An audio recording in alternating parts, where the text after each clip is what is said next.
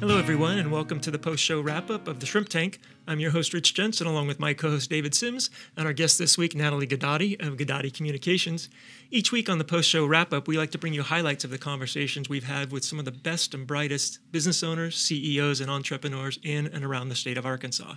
We just completed a great show, so you want to go to arkansas.shrimptankpodcast.com, listen to the entire podcast, because you're going to learn a lot about PR, the difference between PR and marketing, and all sorts of other gems that we were able to pull from Natalie, including some really fun plead the fifth questions. Yes. Yeah, it was They a were great intense. show. And the shrimp cocktail section was really good too. There's a lot of really juicy shrimp in there for you on the podcast. So you want to listen to the whole thing. But you know, on the podcast, Natalie, I asked you the question about what exactly is public relations and how do you define it? And so, practically speaking, share with our viewers what public relations is. Sure. I mean, you can find some great definitions out there, specifically on the PRSA website, but I always tell people to look at it. PR is two-way communication. So it's really engaging and relating with your different target audiences.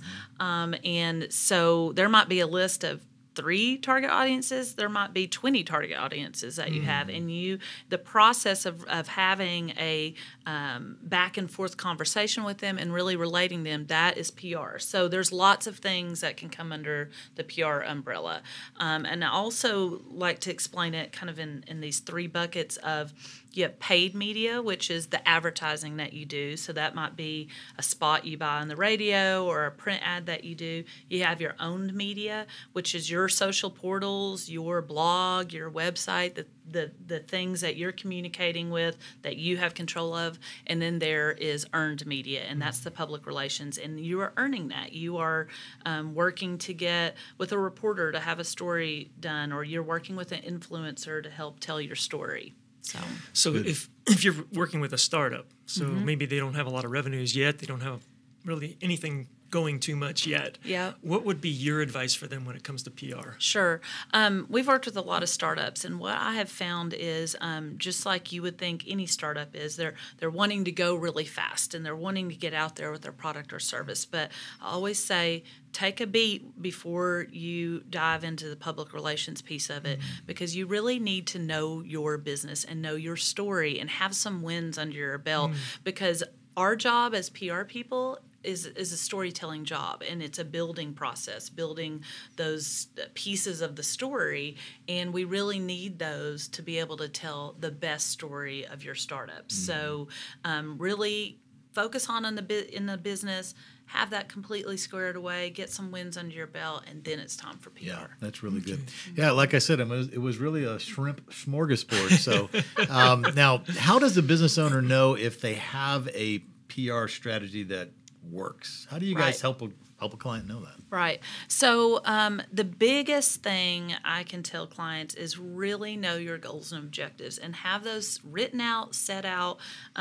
We always talk about objectives being measurable, and they really do need to be measurable. You know, let's take a museum. You want to increase the museum attendance to the exhibit by 10% over the previous year. Put numbers to it like that. So when you go into your strategy process and you go into your action plan, you have something to measure at the end. You have something to say, did this strategy work?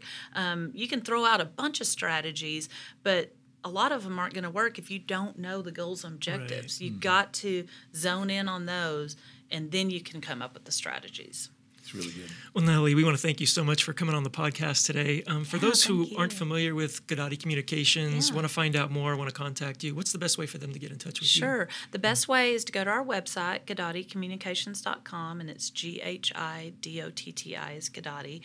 We're also on Facebook, Instagram, Twitter. Those are great places to find us. We also do a little thing called the Arkansas 100 that I would love for everybody to subscribe to. It's an e-newsletter that comes out every other week, and we also have a podcast with that. So go and you can find the podcast on iTunes. So there Stitcher. you have it. We have a podcast veteran right here.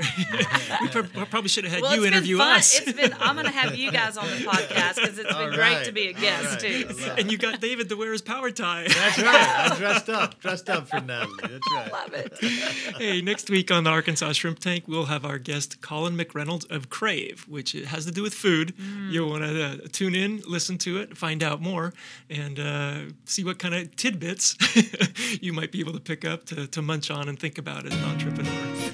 Until next week, stay safe. Remember, you can always catch the full podcast at arkansas.shrimptankpodcast.com. And remember, in the business world, to become a shark, we all start out as shrimp.